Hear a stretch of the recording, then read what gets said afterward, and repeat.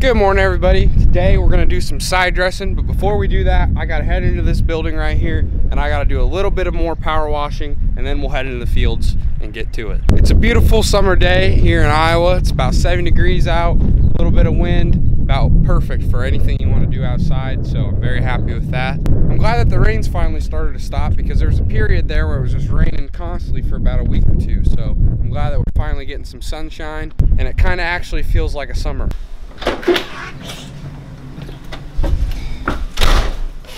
Mother God.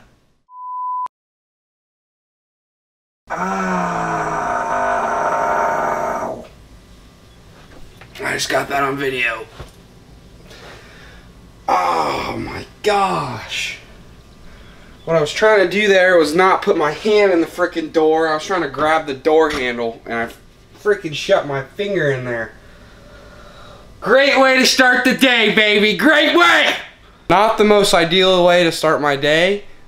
Shut my finger in the door, as you can see.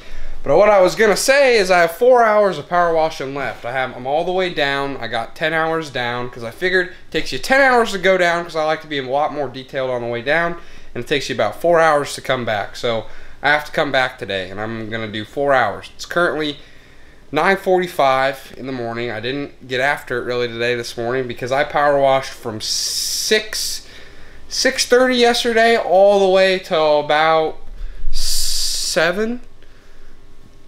I did like 6 to 7, and obviously I took some breaks here and there in that period, but still, that's a long time power wash, and I was a little tired. I hit the hay right when I got home pretty much, and I just couldn't really get up this morning very well, so I slept in, but I'm gonna make up for it. I'm gonna get this done, then we're gonna go into side dressing.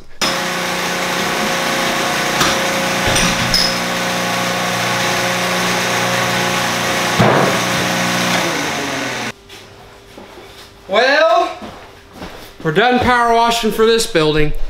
I can tell you I'm very happy to be done, because if I had to do another day of power washing, I don't know if I could do it. I am tuckered out, and I'm glad that I'm going to be done power washing for a long time. So, with that being said, I'm going to get changed. I'm going to head home. I'm going to shower, and then I'm going to change into clothes and see if my dad's running the tractor side dressing, because he's been side dressing while I've been power washing. So if he's running it and he wants to continue to run it, I'll let him run it. If not, I'm gonna jump in there and we're gonna start side dressing. I decided not to go change. I'm just gonna come over here into this north cornfield and kind of explain to you guys what side dressing is and why we're doing it. As I was power washing for the last couple days, my dad has started side dressing. We started side dressing yesterday, and my dad has finished this whole north cornfield right here. So we're into the south cornfield across the road, and that's where he's at right now. Hey, piggy.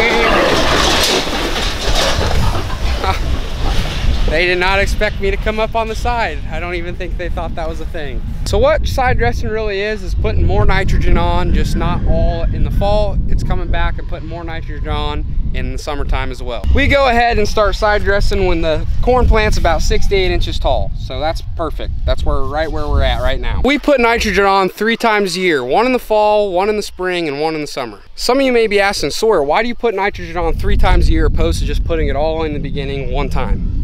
And the reason for that is it's better for your plant to get nitrogen, a little bits of nitrogen throughout the year as it's growing, opposed to throwing it all on at once and just hoping that none of it leaches out or anything like that. Anytime you put nitrogen on your field, in your corn plant, you can only account for about 80% of it, because there's the other 20%. Some of it's going to go into the atmosphere, some of it's going to leach out, and some of it you're not going to get a use out of it for another year. It takes about 2 years for that nitrogen to work in. So that's kind of why we put nitrogen on 3 times a year. And the goal with putting all this nitrogen on is to aim for about whatever you want your crop to yield at. So we think we can get our crop to yield at about 250. So if you don't even go ahead and put 250 pounds of nitrogen on all your ground, you will never even get close to that yield, because nitrogen is one of the most, if not the most important element to your corn plant. You need nitrogen to even have a chance to even get to that yield. It's pretty much the same thing as humans when they're trying to put muscle on. The consensus around the fitness world is you need a gram of protein per pound of body weight in order to put on muscle. It's the same thing here with nitrogen and how much you want to yield. If you won't think that your ground is good enough to yield 250, you better put 250 pounds of nitrogen on that ground, or else you don't even got a shot. That being said, nitrogen doesn't equal that yield. You know, there's a lot more factors that go into making a great yielding crop. There's micronutrients, there's all different kinds of stuff that goes into a corn crop, but nitrogen is very, very important. We're aiming for 250 as our yield, but you know, we might not get there because there's some other factors. The weather plays a huge factor in any crop. So if everything else goes perfect, you had everything right, and you put the right amount of nitrogen on, you could get that yield. In the fall, we put on 4,000 gallons of hog manure per acre. Per 1,000 gallons of hog manure is 45 to 50 pounds of nitrogen. So that's kind of where that 180 to 200 range comes from, because you don't know how great your manure is each year. You know, one year it could be really great, one year it could have a little too much water in it, so the nitrogen level is not as good. So 45 to 50 range, 180 to 200 is the range of our hog manure. Next, springtime comes around. Your corn plant's in the ground, everything's going great, and then you come and you spray for the weeds. When they come and spray for the weeds, they put about 40 pounds of nitrogen on when they're coming and spraying the weeds. So there's a little bit more nitrogen on there. Now we're into the summertime, and it's time to side dress. And when we go to side dress, we put about 50 pounds of nitrogen on. Last thing on this magical rant about side dressing and nitrogen. As a farmer, it's very, very important that you know your ground. Take soil samples, all that stuff. Because if I were to throw 250 pounds of nitrogen on this field, and it was a field that could only yield about 150 because the ground's not great, the type of dirt that it is isn't great, it's probably a bad idea to do that. The reason that's a bad idea is because it's not a very sustainable way of farming. Some of that nitrogen can leach out and go into the creeks, and that's bad for the environment. So that's why it's important to know your ground, know how much you think you can yield, and put the right amount of nitrogen on. I hope you enjoyed my little rant there. I know it was kind of a long one, but for anybody that doesn't know nitrogen or side dressing or why we do it, that is kind of why we do it. And to all the farmers out there that watch my channel, I know that you guys probably already know this, and that was really boring. You can just skip ahead, but I hope it was knowledgeable to people that don't actually know what the hell we're doing. Another morning of side dressing, but today we're not going to be able to side dress really, because earlier this morning it freaking poured down rain. Poured, and I mean poured. So all I'm going to really do today is I'm going to go ahead and chore, and then I'm probably going to do a lot of editing, because I have a lot of editing I got to catch up on. So I'm going to do a lot of editing, and tomorrow, if the weather is nice, we will go into side dressing, because we really need to get this done, and we really need to get this rig out, because this isn't our rig. This rig is provided by the company that gives us our chemicals and nitrogen we use. They let us use this rig right here. So we got to get it out because other farmers need to use it. All right, so we're back. Another day of side dressing. We're actually going to side dress today. We're not going to get rained out, hopefully. The ground's dried up. It's not moist anymore, so we should be all good to go. It'll take me probably 3 hours or so to finish, just because my dad pretty much did the rest of it. Power washing took me longer than I thought it was. Before we head out there, we got to fill this baby up right here, and then we'll be all full. Those tanks will be empty, this will be full, and we should be all good to go.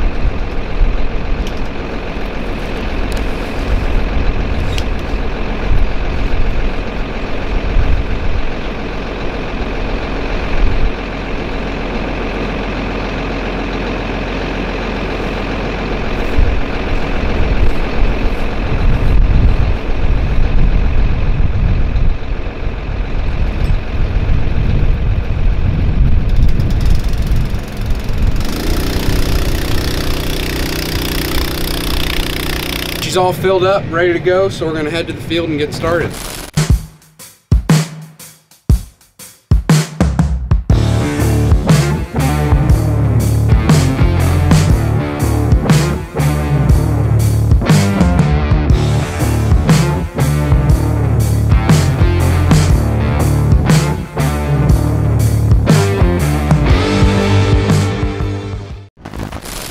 We have about 50 to 60 acres left, and that's about as much nitrogen we got in this tank. It'll probably work out to be perfect, so I'm just gonna run until we run out. Fun fact for y'all, this is my first time ever side dressing, and I'm gonna be honest, I love it, just because, I love being in the tractor, and you can go about 6.5 to 7 miles an hour, which is great, because you can fly compared to doing anything else. The one thing that I will say that I struggled with in the beginning a little bit was just knowing where I left off, because it's it's harder to see where you got done versus just like tilling, because tilling you can obviously see what you've tilled and what you haven't tilled. So sometimes I got off a little bit on my rows, but I got the hang of it, and I understand, and I kind of see now where you just got to be conscious of where you left off. But anyway, chugging along, got about probably 2 hours to an hour and a half left, and we should be good.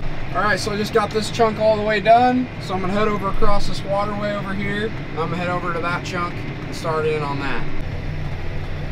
Farming, something you got to be really conscious about when you're side dressing is you gotta, when you get hit some rough spots, you really want to try to slow it down, because you really don't want everything, you kind of want everything to be even. You don't want everything to move one way or the other. So that's just something you got to be really conscious about. So sometimes I like to throttle it down if some parts get a little too rough. All right, so I just got done finishing up side dressing. Everything's side dressed. Everything has the right amount of nitrogen that we need for this crop to yield what we want it to yield, if everything else goes right. My dad and I are super happy with the way the corn's growing. It's growing like crazy. It's coming out of the ground real nice. The weather's been perfect. We got rain, I think Friday we got rained out. It was about 3/4 an inch of rain, and then the sun came out and the humidity cranked up, which is perfect. That's what the corn wants, and that's what the corn likes.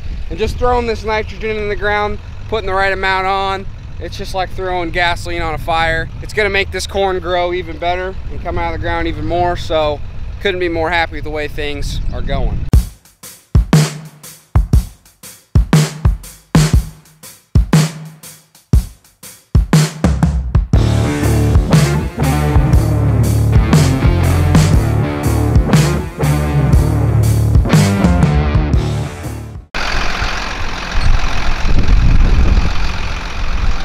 Thank you guys so much for watching. If you want to support me in this channel at any way, just all I ask for you guys to do is give it a thumbs up. And also, if you want to see more of what this farm's about, what I'm about, feel free to subscribe and hit that bell icon so you get notified every time I post a video. I hope you guys have a great rest of your day, and I'll see you in the next one.